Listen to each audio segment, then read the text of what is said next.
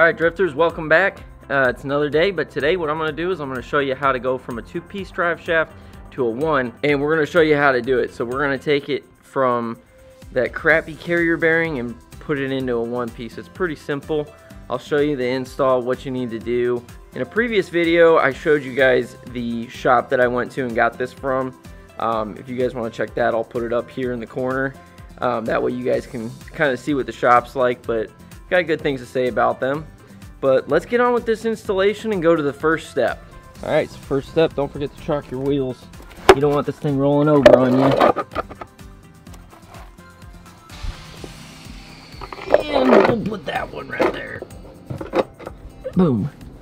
Alright. Okay, so I had to turn the truck around because I wasn't thinking the transfer case is like this. We're going to drain the fluid. If we were like this, we're not going to get all the fluid. So we flipped it around and we're going to go drain the transfer case, step 2. So now we're underneath the Silverado and we got to drain the transfer case. So we're going to unbolt this bolt right here, drain out the oil, and hope it doesn't get all over our driveway. We got a drip pan under here underneath our what is the name transfer of that? Case? No, not the whatever this is, you know. Oil catcher majigger. A drain pan. No, the drain pan, isn't that the thing on the bottom? And they're both no, drip pan. Drip pan, drain pan. There we go. Either way. Glad we got that all cleared up. Anyways, we're about to drain the transfer case. Yep. And then it's a 18 millimeter. Yeah. Okay guys, so when you're taking this thing off, don't worry too much about it, but when you put it on, you got to be careful not to overdo it. Yeah, I'm gonna do that. I'll put it back once you loosen it. Because if you overdo it, you might crack the housing. It's loosening, it's just really on there. There you go. Are you ready? This is gonna be terrible. Okay, here we go. Oh. Oh, hey. Actually, that's transmission fluid.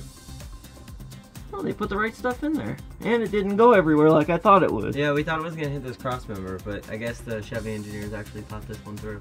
Yeah. It's good because I needed to do this. Look at the color of that. That's like... That's a weird color. It's like almost like a burgundy. It's the wrong color. I hate it when the wind picks up and it's this thin of a drip. Yeah. You just start throwing it places. I'm just gonna say that's good enough. Okay guys, so the next thing you gotta do, step 3, remove these bolts up here on your carrier bearing so you can get that puppy out, and then we'll move on to the next step. Also, be careful here because once you take these off, this thing could drop in your face, so be sure to support it.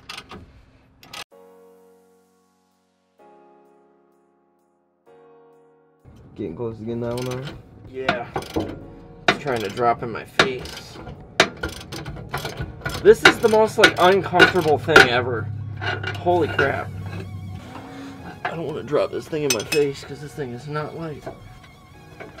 Alright, there we go. Look at how bad this thing was. That is insane. It was literally just riding on this. Like, that's gotta be terrible for this thing. So glad that's out. We're gonna pull the slip yoke. Yeah, we're not pulling it yet, but you gotta be careful because you can see how now there's some movement. It could easily come out. So next step, we're gonna go down here and we're gonna do the 4 little bolts that hold the U-joints on. So let's go do that. Alright. Okay guys, so remember on this one, make sure that you chalked your wheels if you're on an incline. Because the only thing holding this thing from rolling back when we take this out, those parking brakes, so be very careful. Also, 7/16 for these 4 bolts, and spray a little PB blaster on there. We had a little bit of difficulty getting them off, but now they're not that bad, so they come right off. So we'll finish taking this out, and then we're gonna get the other one in. So let's do it. That's a massive pumpkin. Yeah, it is. It's a big rear end. It's 11.5-inch ring gear. Basically, it's massive. I like how you had to think for some way, so he probably has no idea what that means. Yeah. Okay. So, like, what bolt rear end would this be equivalent to? 14. Oh my god. I believe. Because I remember people are like 4 to 9-inch rears. Those are sweet. Yeah. Well, no, that's because it's a 9-inch ring gear. This is 2.5 inches on that. But this will also pull down a house. Yeah. And keep on going. Oh, and it's a Chevy. Yes, it's not a piece of shit. All the weights on this thing. It's like very hard to get these last ones. Do you need me to help? I think I got this one. Oh, there we go. This one's loose. Oh, fuck. What's crazy about this is that pinion yoke has a balancer on it. Okay. Got that. Okay, so now this should just... Okay, there's that one. Now, we're gonna set this on the ground carefully. And then I'm gonna go up there and pull that side out. Very carefully. Okay.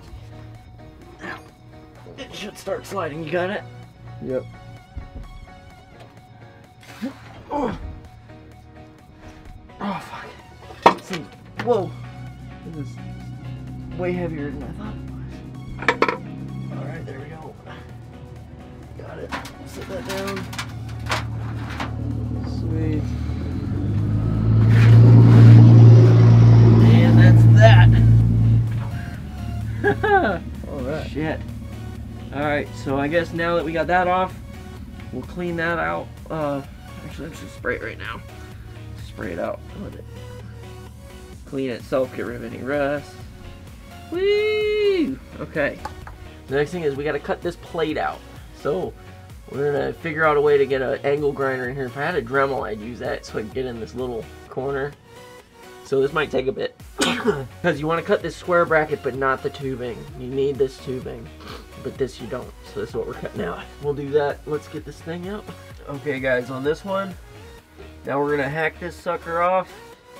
Basically just be very careful. Your gas tank's right there, so you don't want to go cutting into that. I don't know how you would manage that, but don't do that. So let's get to hacking this shit off.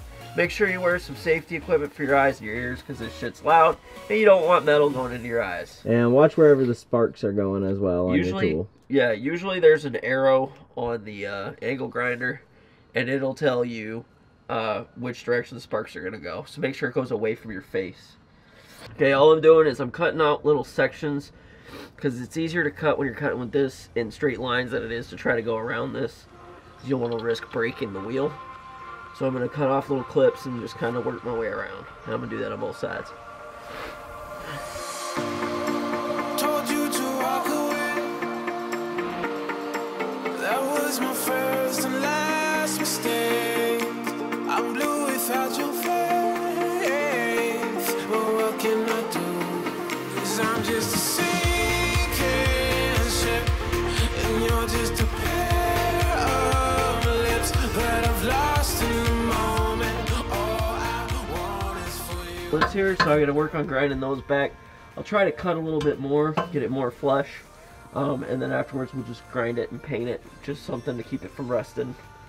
And the reason we cut this out is why? Because otherwise, with the bigger drive shaft, when it comes through here, it would hit that plate. So when the plate's here, normally the carrier bearing would be there and it would be lower. But when it's swinging and whenever your suspension travels, it would hit that. So if you take this off, you gain all this extra travel. Alright, So that's thank why. you. Yep. Finally got that thing off. So you can see up here, it cleaned it up a bit. So now there's a lot less that I got to grind off. So I'm just going to continue grinding this till it's nice and smooth. And then we'll go and shoot it with some spray paint. Yes. So let's do that.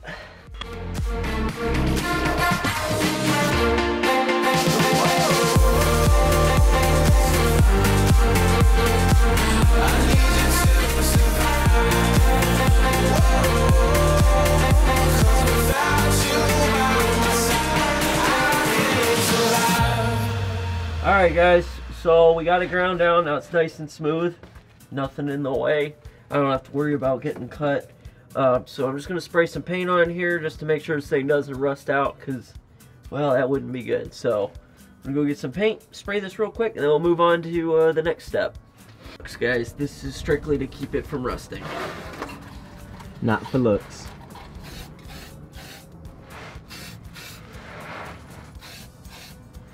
Good enough.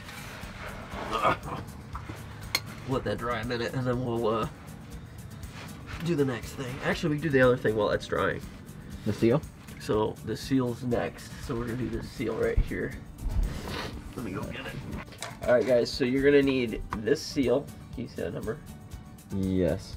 Okay, so you're gonna need this seal. I'll put a link for it. And what we're doing is removing this seal here. I got this tool here. Basically, it's just an O-ring puller. And we're just gonna reach in there and pop this sucker out. Oh, hey, there we go. Oh, got it. Oh, it's leaking behind your head. Oh, fuck.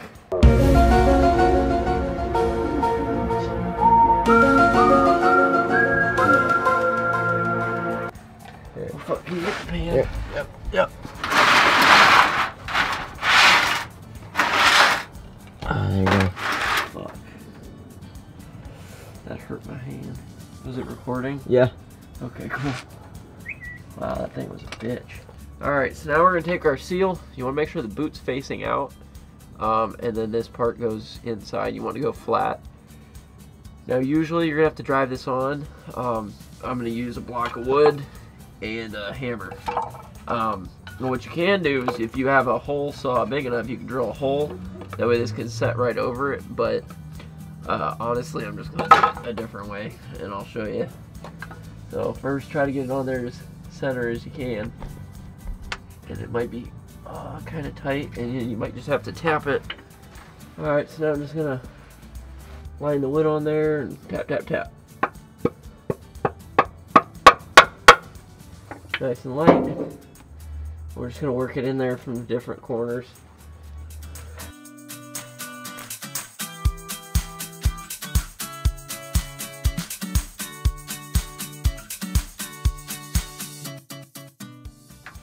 That is on. Alright guys, so we got the new one on there. Basically all that does is it's a maintenance thing. I'm doing it because I'm here. It's easy to do right now. I may as well. I would do the pinion, but that's a lot more work and I couldn't find all the seals for it.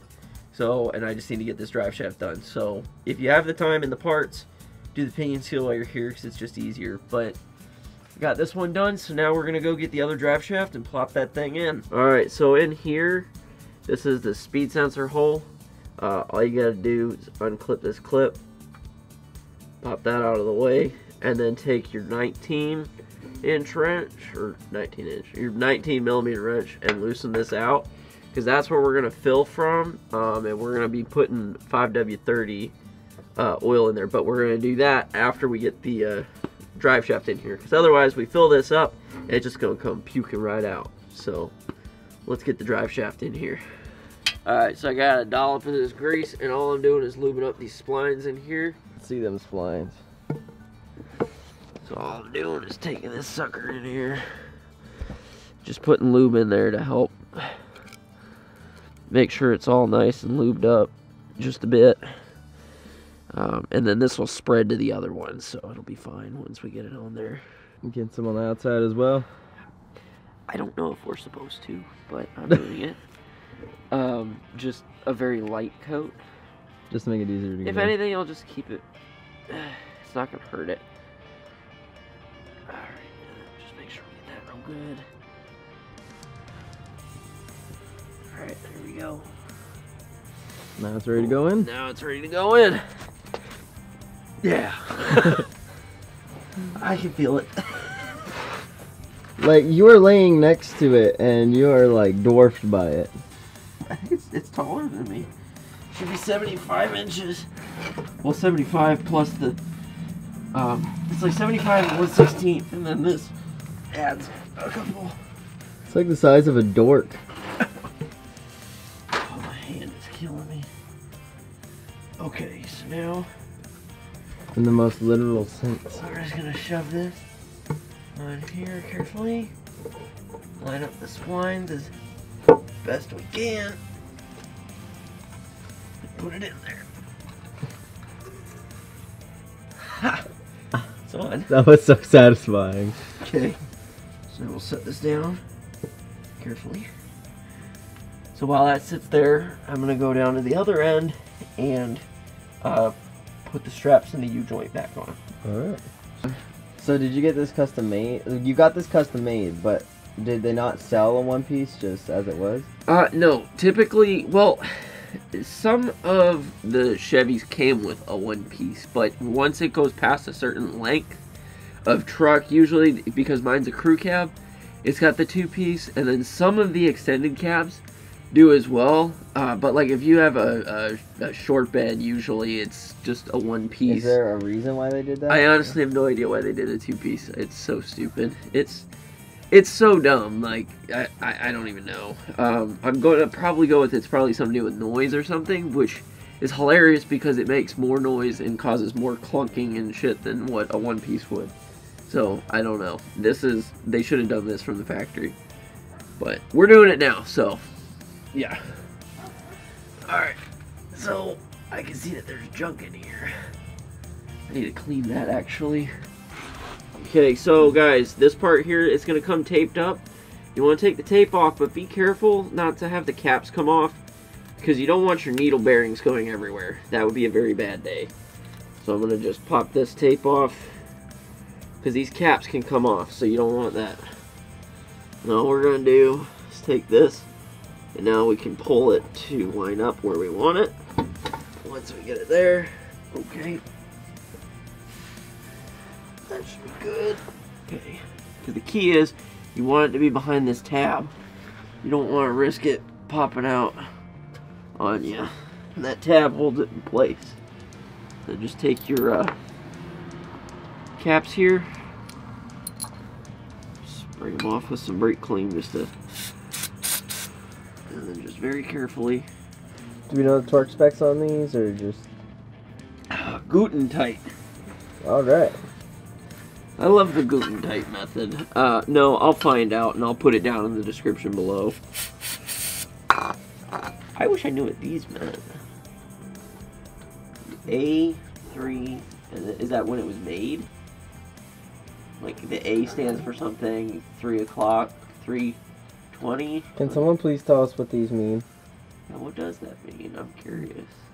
This is like hieroglyphics and It's like the Mayan calendar. I don't know. It's weird. one of those ancient civilizations. Oh my god, it's a little baby centipede. What? Where? Oh, fuck. Freaking me out over here. I was like, what the fuck? Like, you know those things are like really poisonous. Yeah, what do you want me to do with that guy? Just leave them. He ain't gonna hurt nobody. Not yet. What if he crawled in your ear? I'd be upset, but not much I can do about it. Okay guys, so now is the most annoying part of the install, and that's putting the oil in with the pump that doesn't fit in the oil. So anyway, the idea is we're going to put 3 quarts of synthetic 5W30 oil on there. But now I'm just going to basically start pumping and see if I can do this. Oh.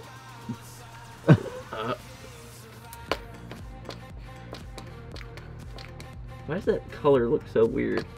So you can use ATF Dextron 3, or you can use 5W30 synthetic, or even some people run 5W40. People run all kinds of stuff in their transfer cases. But this is what we had. Yeah, I was going to do ATF, but I didn't have any, and I had this oil, so I was like, well, I guess I'm going to do some oil. The majority of the guys on the forums are always like, well, it recommends Dextron 3, but I've been using 5W30 for 300,000 miles, and it's all good. You gotta love the automatic accent I use, because that's immediately what I think of when I think of Duramax owners. Well, no, not that. It's just funny how when you go on a forum, it's like everybody has their own opinion and idea of what does what, but there's no actual proof behind a lot of it. A lot of times you'll have people on there, oh, that just sucks. Why does it suck? It just does. Yeah. You're like, okay. Can I have some logic and reason, please? Yeah. With a side of your opinion. Okay, so we got it filled back up. Now we're just, well, I'm gonna drain this. We're gonna put the speed sensor back on, and then after we get the speed sensor on, we'll clip it in, and should be done. We're gonna go for a little test drive, see if it's ready. Yeah. Alright, so we're just gonna put this back in the hole. Then we'll just clip this back in. If I can get it on there. There we go. Boom. That's basically how you do a drive shaft. All right. She said, boy, I want you to walk right, so I can give you one more chance. You're only living in your damn head.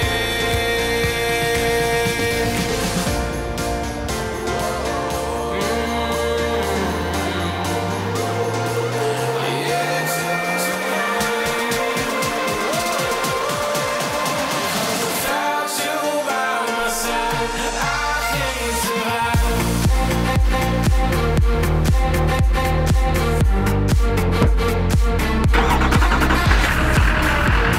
You guys might not be able to see too well because it's kind of dark, but this thing's working pretty damn good. No more clunking from a dead stop. And it's not making that noise that it was making before. Can't tell because I can't get up to 45 here, but usually if a drone there, it's not doing it. Not as bad at least. But it just feels really good. It's real solid and it hasn't fallen out of the truck yet, so that's a plus. Alright guys, well that's how you convert your 2-piece drive shaft into a 1-piece. Easy as that. You go from 2.5 inches of girth to about 5. Yeah, and it's all about the girth. I'm just saying. This truck right here, actually, the whole reason we're doing all this work is because it's going to be our 2018 tow rig. So the season starts March 31st out in Lamarck, Texas. We're going to be taking this out there to tow the RX-7. And then the Miata, I'm going to take Tyler's truck so that I can tow that out there as well. We're going to show up in force, and we're going to have a good time. So. Yep, that's it. So we hope that you guys enjoyed this. If you did, smash that like button. If you didn't, dislike it. That's right. And consider subscribing. If you guys want to see how the rest of this build goes, we got a lot more planned for it. It's coming down the road. If you don't like trucks, maybe you like drifting, we do that too. So check us out sometime, and we hope to see you guys in the next one. Stay tuned, guys. We got a lot of stuff coming. So just remember. Keep drifting fun and keep Duramaxes pulling down houses. Yes. Yeah.